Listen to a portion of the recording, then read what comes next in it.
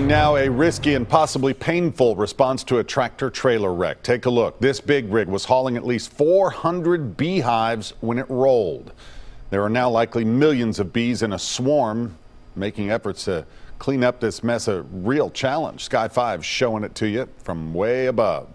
News Channel 5's Jennifer Reyes is in Mount Juliet live at a safe distance, I should mention, to show us what's being done. Jennifer.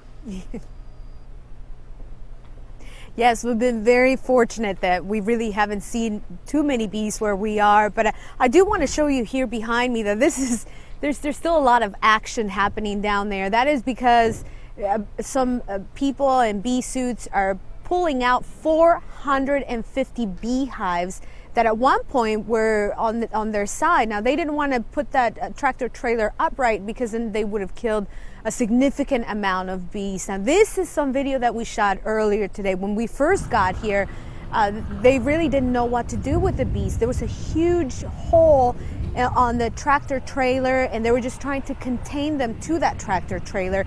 Many residents, many people who live around here came outside to see what was going on. Some of them that were brave enough to get closer to the scene did get stung several times. Emergency vehicles and even some sheriff's deputies remained in their car, though, because they knew that if they got out, they would be stung. But luckily, though, no major injuries here. And the plan right now is to take all 450 beehives and put them into a different tractor trailer and then get it out of here. They're hoping to do that maybe in the next few hours, but they say they could be here for the rest of the night, which means that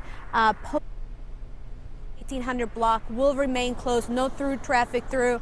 They're not letting traffic through, rather. And we did learn that the driver of that semi is actually from California. He put the address on his GPS, and unfortunately, it took him the wrong way.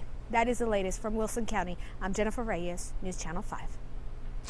And we're continuing our Facebook coverage on Facebook. This is a Facebook live feed from News Channel 5 reporter and part-time beekeeper Nick Barris. Nick has been giving us real-time coverage of the wreck near his home in Mount Juliet. It's something to see, folks. Go to our Facebook page to check it out.